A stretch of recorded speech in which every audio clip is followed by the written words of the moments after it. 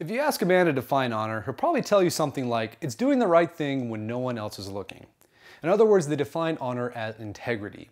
Now that definition of honor is correct in the modern use of the word, but honor meant something very different in ancient and classical times and all the way up till about the early 20th century. Because classical honor played a huge role in manhood for thousands of years, I think it's very important for men to understand what it is. So that's what we're going to talk about today.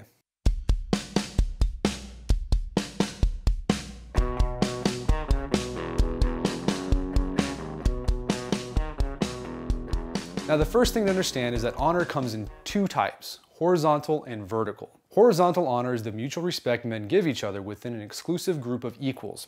It isn't respect simply for existing as a human being, but something that has to be earned. For horizontal honor to exist and really mean something, three elements must be in place. The first element is a code of honor. A code of honor lays out the standards that must be reached in order for a man to receive respect within a group. These rules outline what it takes to obtain honor, or respect, and how it may be lost. And that last stipulation is paramount. Honor that cannot be lost is not honor. Codes of honor often lay out very high standards for the group, but despite their difficulty, codes of honor are always viewed as minimum standards for inclusion.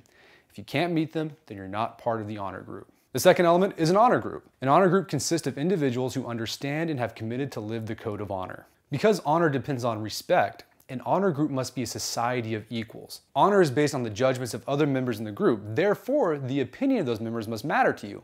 And they won't if you don't see them as your equals. While you might respect someone above you in the social pecking order, it's hard to respect someone you think is beneath you. Honor groups must also be exclusive. If everyone and anyone can be a part of the group, regardless of whether they live by the code or not, then honor becomes meaningless.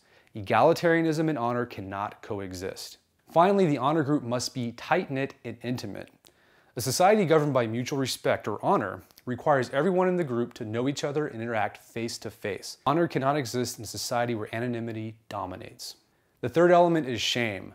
A person who fails to live up to the group's code loses his honor, or his right to the respect of other honor group members as equals. A healthy feeling of shame, or the recognition that a person has failed to live up to the honor group's code, is necessary for honor to exist. When individuals stop caring whether they've lost the right to respect in the group, honor loses its power to compel and check individuals' behavior. Horizontal honor is an all or nothing game. You either have the respect of your peers or you don't. Bringing dishonor upon yourself by failing to meet the minimum standards of the group, or showing disdain or indifference to those standards, means exclusion from the group as well as shame.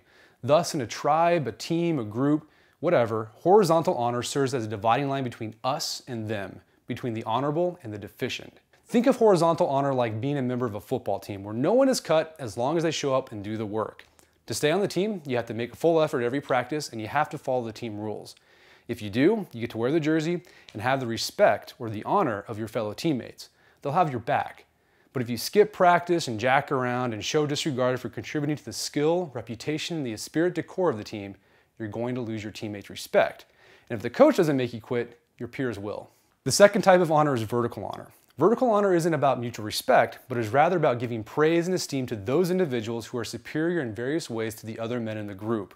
Vertical honor by its nature is hierarchical and competitive. Vertical honor goes to the man who not only lives the code of honor, but excels at doing so. Attaining vertical honor gains a man praise along with greater power and privileges. So vertical honor is praise, esteem, and admiration. Now for vertical honor to exist, horizontal honor must first be present. Without a baseline of mutual respect among equal peers, or horizontal honor, winning praise and esteem or vertical honor means very little. Now going back to that football team analogy, to even have a chance at earning vertical honor, you first need to be a member of the team or have horizontal honor.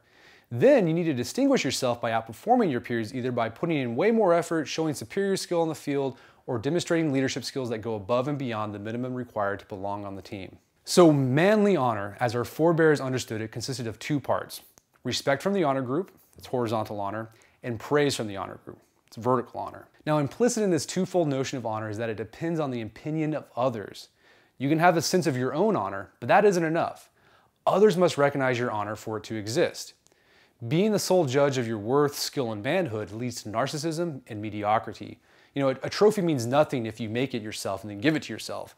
And you can't declare yourself to be an Olympic champion. No one would recognize that. Other people out there recognize that. And we like to flatter ourselves and feel like we're better men than we are. And that's why we need men to compete against and to keep us accountable.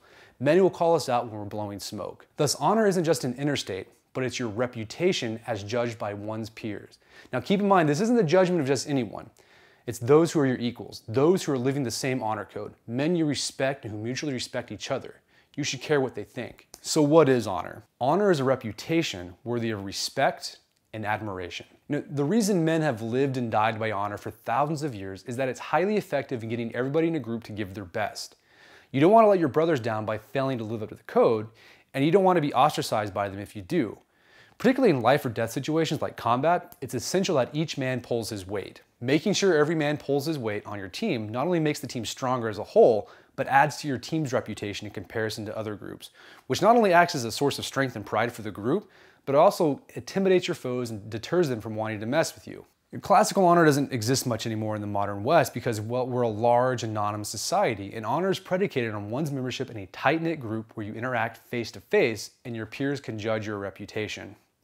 Fire and police departments, sports teams, fraternal organizations, and some church groups remain some of the last bastions of classical honor for men. Now, if you'd like to revive honor in the modern world, one of the first things you do is form your own honor group. And for more information on how to do that, click the link below. Now that you know what honor means, the next logical question is what a man's honor code should consist of. And I'll cover that question in another video. Until next time, this is Brett McKay telling you to stay manly.